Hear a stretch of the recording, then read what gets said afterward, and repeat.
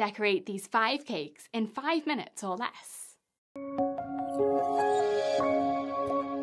Tray bakes are a great option for quick but eye-catching cakes.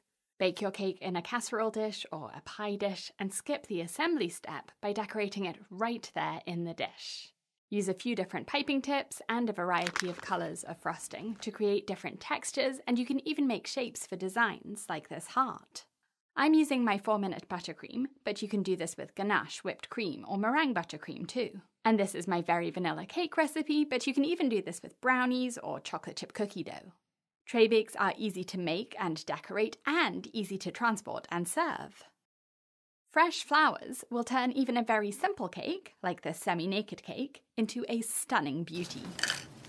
You'll need some straws and some flowers that you've washed and dried, and cut them so that the stems are about 2 inches long, just long enough to secure the flowers in the cake. Pull off any leaves from the stems and then pinch together little bouquets of flowers, combining different flowers or adding greenery to make arrangements that you'll use to decorate your cake. The stems will need to fit into a straw, which is why you pull off all the leaves, to make the stems as narrow as possible so you can fit in as many as possible. Wrap the stems in plastic wrap to catch any liquid that comes out of the stems so that that doesn't get into your cake, and then push the wrapped stems into a straw. Cut the straw just below where the stems end and make as many of these as you like. Then push each one into the cake, using your fingers first, but then pushing them in that last little bit using scissor blades, which will let you go much deeper into the cake without poking it with your fingers and damaging the frosting.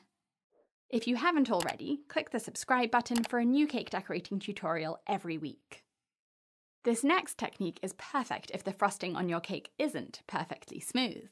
I like to chill the cake to set the frosting and then brush it with a bit of water to make it sticky. Then pour some sprinkles into a bowl. These are nonpareils, or hundreds and thousands, and they work best because you won't bite into big crunchy chunks of sprinkles.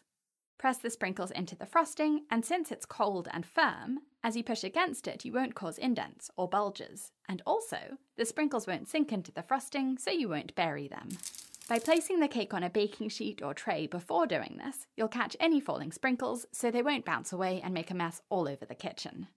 Sprinkled cakes are quick and easy to decorate, and they're colourful and fun.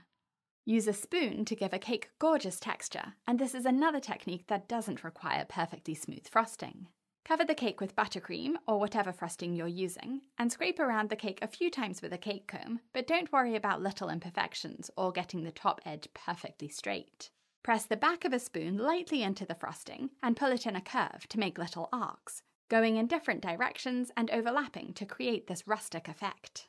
Dipping your spoon into hot water every minute or so will give you the neatest results because the hot metal will smooth the frosting as you pull it, preventing tiny air bubbles in the frosting, or if they're already there, the hot spoon will make them disappear.